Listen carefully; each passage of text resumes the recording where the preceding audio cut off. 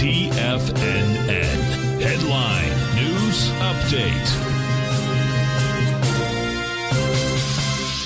Welcome, folks. We had the Dow Industrials finish up 5, Nasdaq down 76, S&P's off 19. Gold contract up $7.70, traded 18.44 an ounce. We had silver flat, $21.07 an ounce. Light sweet crude up 65 cents, $77.71 a barrel. Notes and bonds. The 10-year note down 21 ticks, trading 110.31. The 30-year down a full point, plus 6 ticks at 124.01. Now the 10-year, folks, okay, is yielding 3.996. So right now you are at 4/100ths away from the 4%. That's on the 3-month area. On the 6-month area, the high was 4.24%. So we're going to be jumping into the 4% area, I suspect, tomorrow.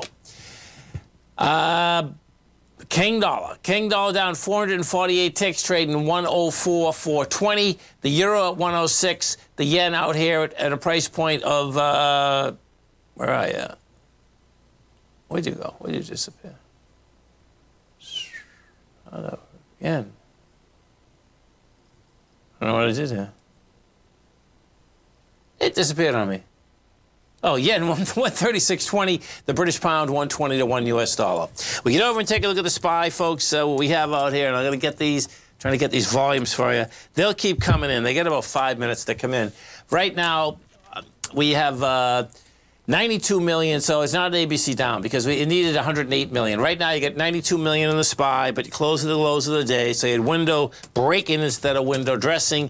Inside the Qs didn't have the volume either. So that means the volume did die down during the day because we had big volume in the morning.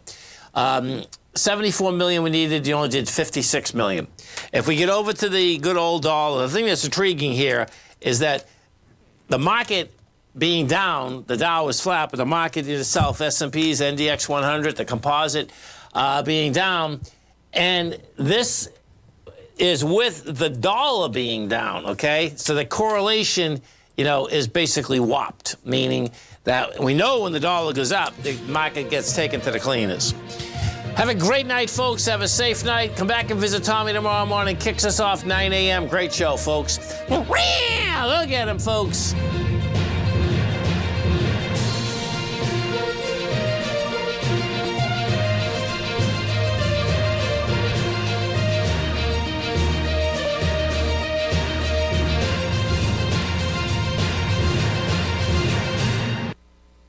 Sharpening your